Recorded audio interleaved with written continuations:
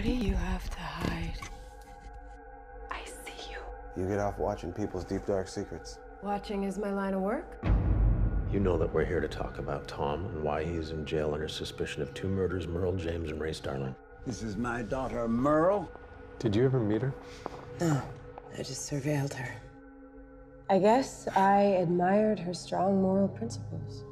And that's why she slept with your husband. Maybe. Well, don't feel so bad. Most marriages are based in denial.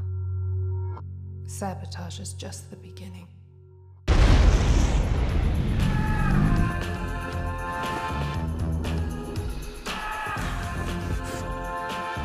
know that the average person is caught on camera over 300 times a day. It doesn't mean the whole truth about their lives is exposed.